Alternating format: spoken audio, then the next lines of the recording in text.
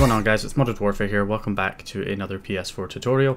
So in this tutorial I'm going to be showing you how to use FTP on your PS4 to transfer files from your computer to your PS4's hard drive remotely over your network connection. It's much faster and more convenient than using a USB stick. Plus, you know, there's not really any other applications that can browse your PS4's hard drive other than some sort of homebrew test applications. So FTP is kind of like the main way to access your hard drive, but I'm also going to show you where to find certain things on your hard drive, some useful locations and kind of stuff that you can do with FTP as well. So okay, so the first thing you have to do is go ahead and run the FTP payload from the WebKit. So we're going to head into our exploit page. We're going to go to 5.05, and you can follow this if you're still on 4.05 or 4.55 because the process is exactly the same. You would just go into 4.55 and run FTP. So I'm going to do 5.05 FTP, and that's going to run the payload. Now when the payload runs, you'll get a notification with your IP address. So it'll say welcome to FTP, and then the second notification says there's your IP. So note down that IP address, 192.168.1.115 for me. That's my PS4's IP.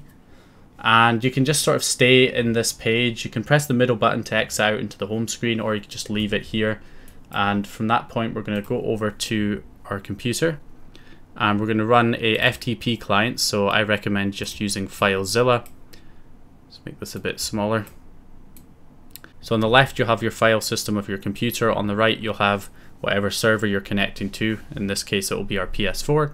So we're going to enter our IP address, our PS4's IP, 1.115 into the host. We don't need to enter a username or password, and we're just going to put the port number as 1337 and then click connect, and that will connect us to our PS4's hard drive.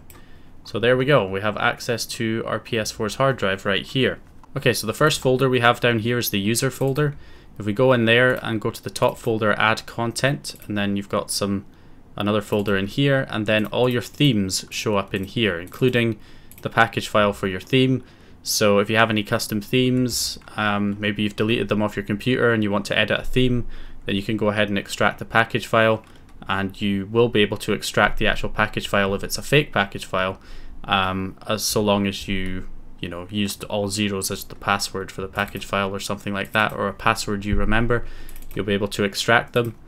Then you've got the app folder. Now this actually contains all your game package files as well.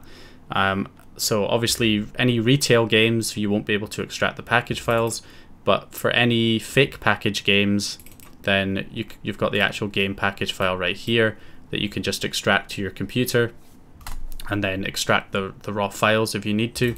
So that's pretty useful as well.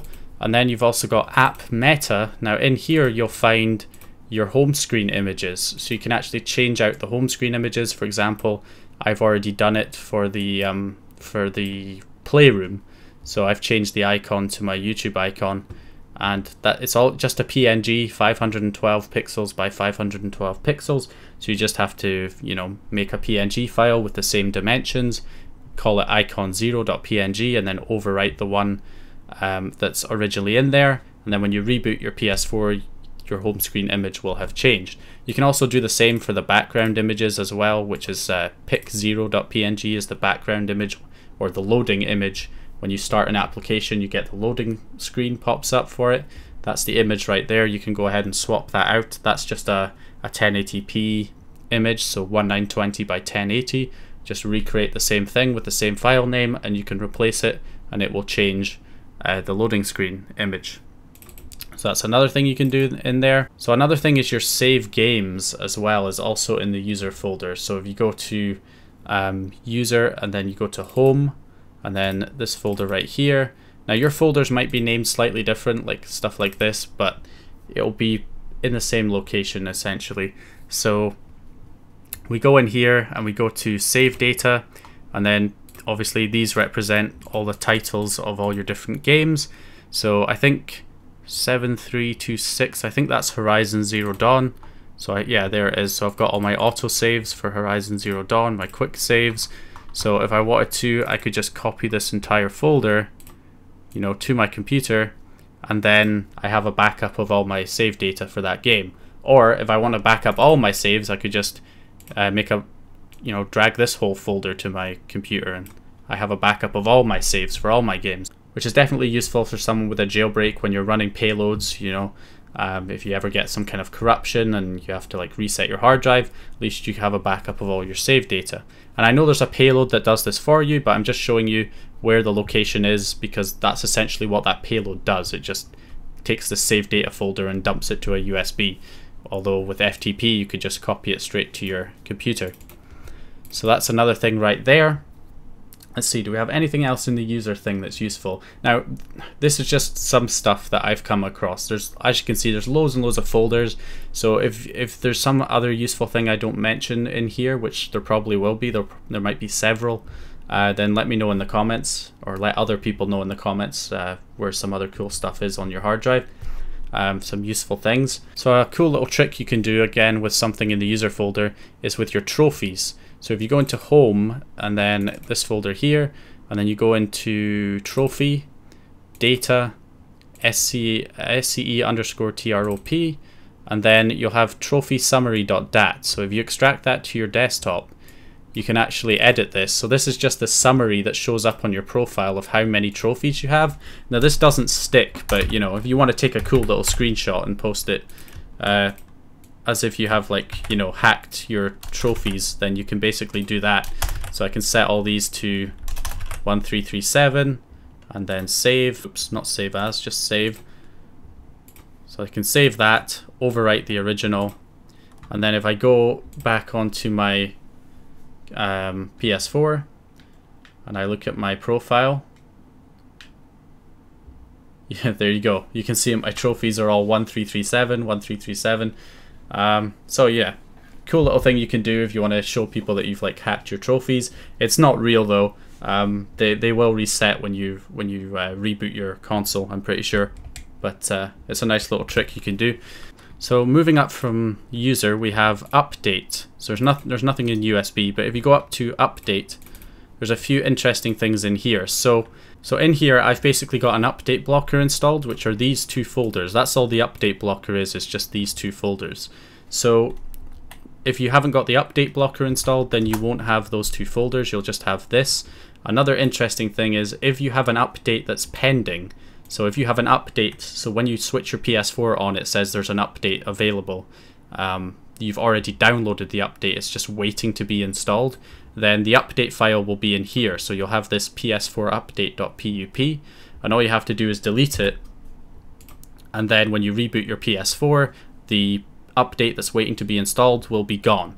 So that's one cool thing you can do. And then if you want to block the updates, then you just create a folder with the name of the update, which is PS4 update.pup, but you create a directory with that name.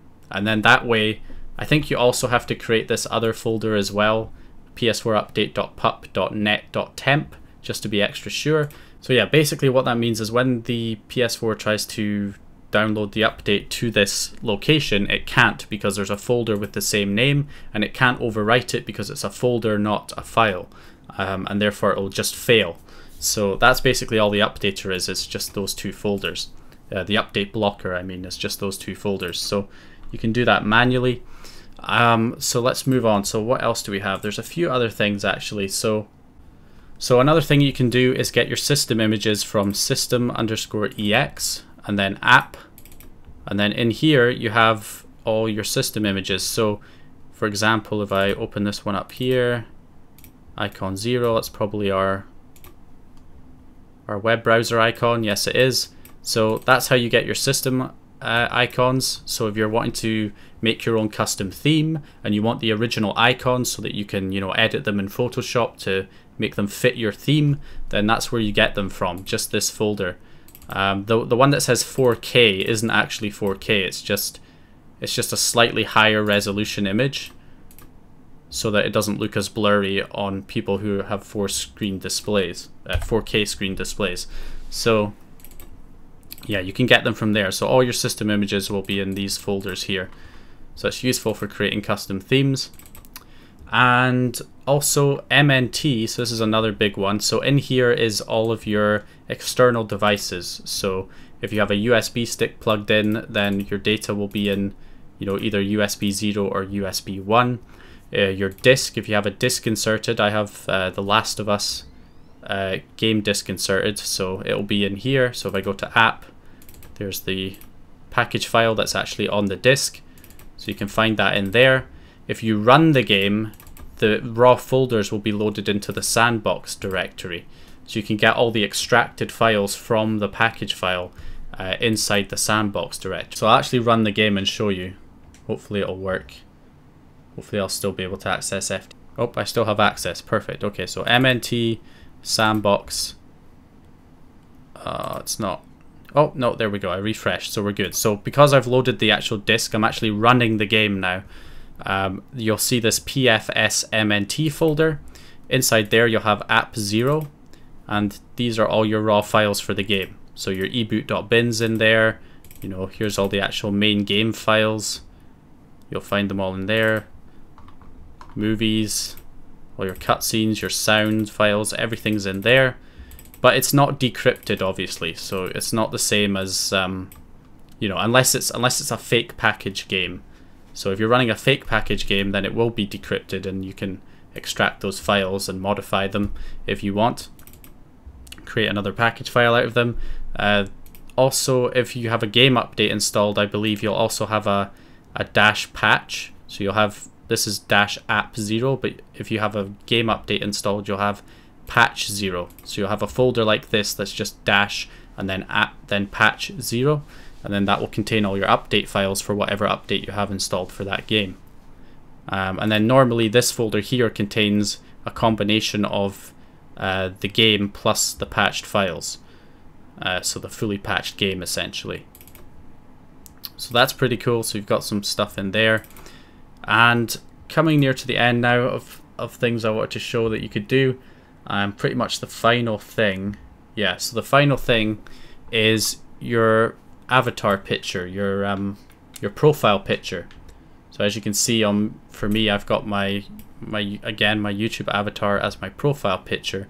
So in order to do that, basically you want to go into system_data, priv, and then cache profile, this folder here. You might have 2 folders, I think. Like if you have multiple profiles, you'll have different folders.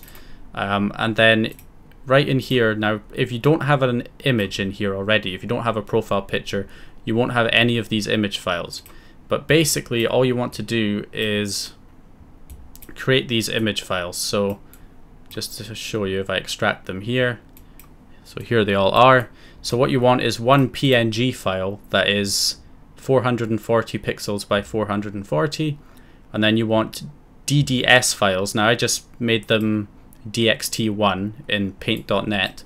You can use Photoshop or something else, but basically you want to create a 64 pixel version, you want to create a 128 pixel version, a 260 pixel version, and a 440 pixel version, all in DDS format, so direct draw surface, I think.